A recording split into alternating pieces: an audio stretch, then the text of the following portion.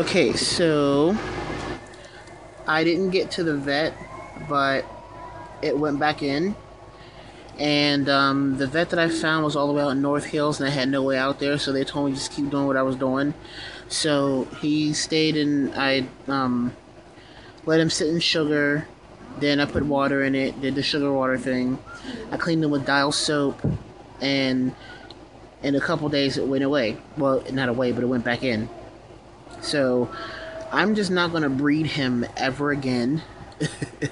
And he will just be my pet, which is perfectly fine because the females are gravid, and I have Eco Earth in here because I don't want them to lay their eggs and I not be home, and they lay them on the paper towel and they dry out. Hey Luna. So yeah, it's also kind of funny how my dragons are asleep too.